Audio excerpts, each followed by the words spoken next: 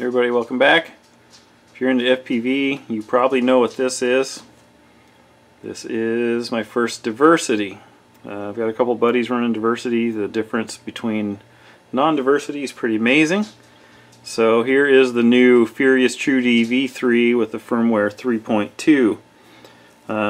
Some of the new updates on the V3 is the 3-button layout.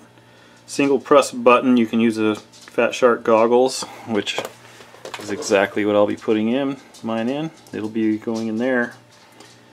Unfortunately replacing my cool wrap, but there'll still be plenty of that on there. We also have increased RSSI and better antenna switching, built-in low-power buzzer, separate modules to decrease thermal loading. There's a micro USB plug so you can update it easily. Brand new firmware, greater levels of this and that. So smooth switching technology, which is something I wasn't too interested in this for in the past, but the V3 has the smooth switching, which is kind of a big deal. It does race band, manual modes, yada yada yada. Works with the Dominator V2s, which I have here. It also works with V1s and V3s. Big LCD screen. Let's have a look.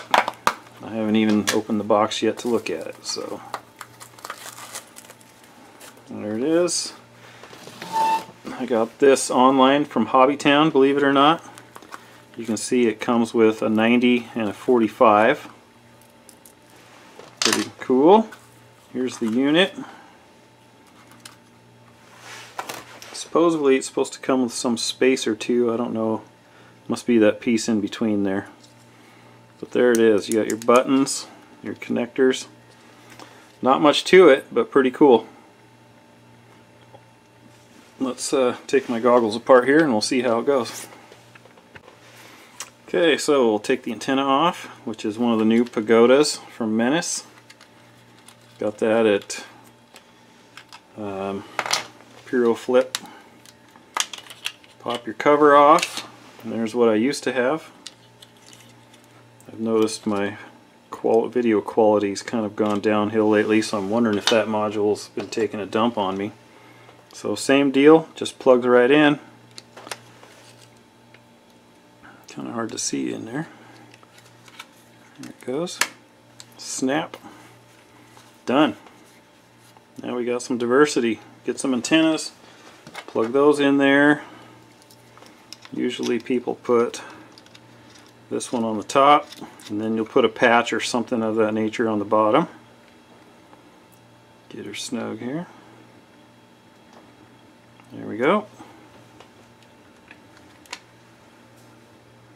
Plug it in. You guys can see. Show some stuff. I haven't figured out what it all does yet, so we'll figure that out in the future and go from there. So we'll be back. Like, comment, subscribe. Okay guys, here is my little FPV pod for my awesome Tundra 5.8. We'll plug that in. You'll see it power up. Now we'll plug in the module. Hopefully it'll show for you guys. So the way I do this, smart search, if I know I'm the only one, and it'll go through and find it. See, there it is. Picked her up, bang, got video. Let me check. Yep, got perfect video. But another way to do it, manual mode, then you can just start pushing through the buttons and scrolling. Takes a while that way. Here's another kind of cool thing, is the band scanner.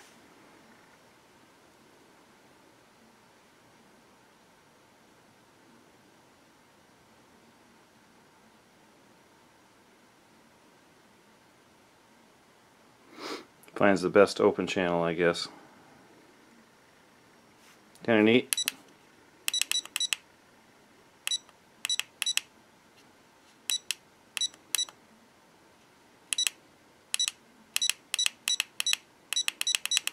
What are we on? C something.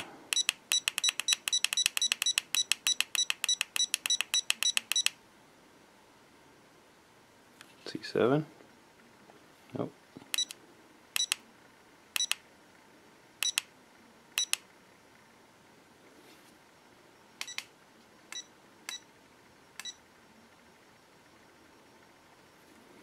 C4. Found it. Anyway, a couple cool little features. So far it doesn't seem to suck too much battery, which is nice. So I'm pretty happy about that. So, boom.